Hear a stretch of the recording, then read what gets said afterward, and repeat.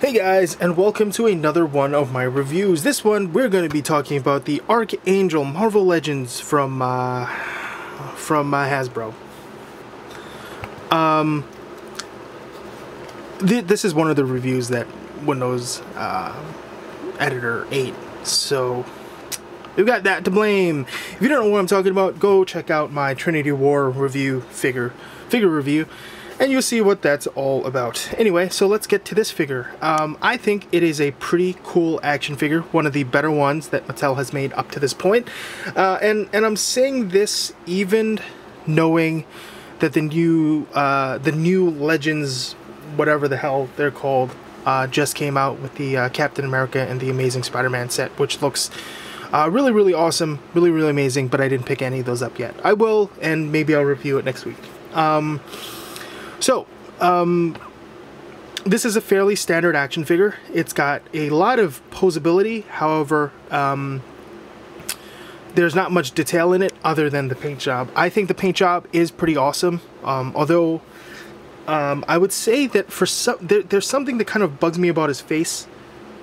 I don't want to say it's a bad mold or anything, because I think it looks true to character.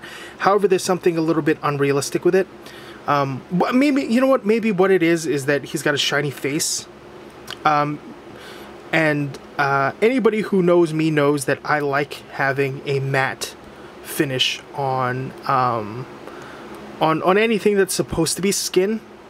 So the fact that this is a shiny, obvious plastic look to it kind of bugs me, I guess.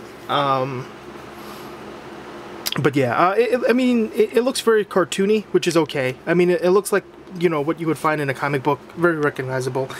I guess the other thing that disappointed me was that it wasn't, it didn't look like something that could have stepped out of a movie, but it's very much something that stepped out of like a comic book or whatever. But, you know, that's okay. I think this is, I would say, despite its shortcomings, which is really, my personal preference is this really matches a lot of the X-Men that came out. So if you have a set of these guys, Archangel, this guy is definitely going to complete your set. You can put it with the with your Cyclops and your Wolverine, and it's going to fit right in. He's got an awesome kind of metallic purple going to this, which is awesome against his kind of matte dark blue costume. And it kind of, it's very reminiscent of Spider-Man 2099 to me, just in terms of the way I expect it to look as an action figure, I suppose. So we've got elbow, you know, which is going to be a ball. We've got upper arm. We've got two elbow joints. We've got a wrist joint. We've got a waist, and I don't know, a crunchy joint that we can crunch with the bros. We've got a ball joint thigh, an upper thigh, two knee joints, one I don't know, shin joint, and an ankle joint, along with a fully rotational head, which is pretty awesome because he is a flying action figure, or, you know, an action figure capable of flying, and he can look completely up. Although it looks awkward, kind of like this. You know, you can, that's not the sound that Archangel makes, but, you know, we've got that going for us. It's extremely posable. However, he is limited by the fact that he has huge, huge wings. And that's actually kind of the other problem that I had with this action figure. It's not a huge problem, but I think that this action figure would be even more sought after had the wings looked better. This looks like a very lazy, crap, cheap plastic. It is thick, it is sturdy, but it is, it's visually crappy. It's got this daft, I don't know what to call it, stabilizing wings, I suppose.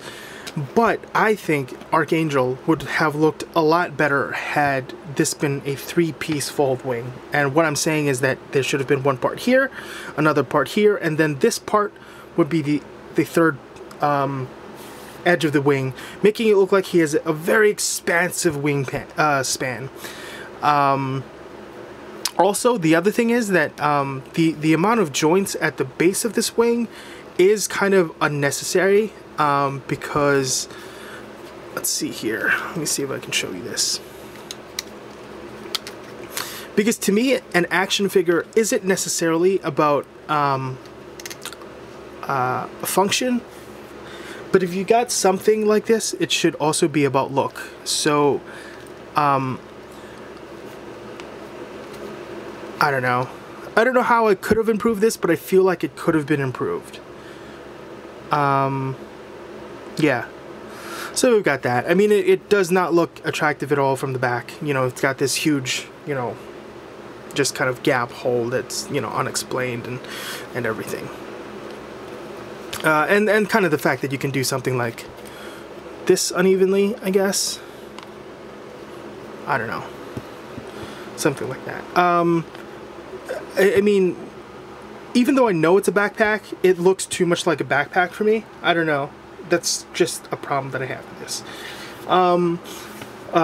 You know, another problem that would come from this this action figure is also shelf space. It takes up a lot of shelf space because of the wings.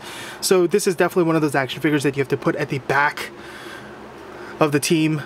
Even though you love everybody else, he clearly cannot be in front, otherwise he'll block, you know, like the space of 2 or 3 action figures. You know, he can't, unless you have a base, like a posable base, he just can't really do much except for stand there and you have to use his wings for balance. So if you don't have a base or something to lean it against, you're very, very limited because he is extremely back heavy.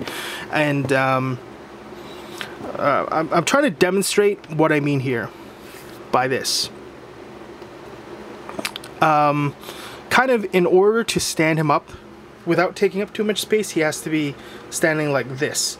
And the wingtip sort of allows him to lean forward, countering the backwards weight. If you were to pose him with his wings open, you have really no option, because in full flight mode, I would say, where the wings are kind of evenly spaced and spread out,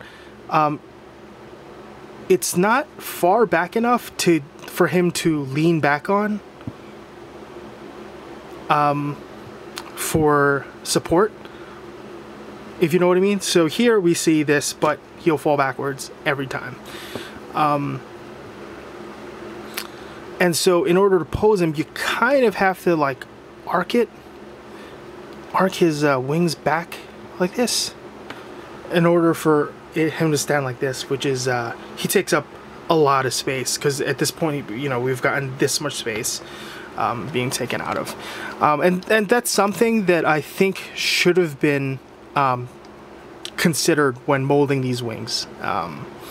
You know, whether it be like a stick, let's say, that drops down from here, that can provide support, but can be like either telescoped or folded back up to look unassuming when you want to play with it or whatever.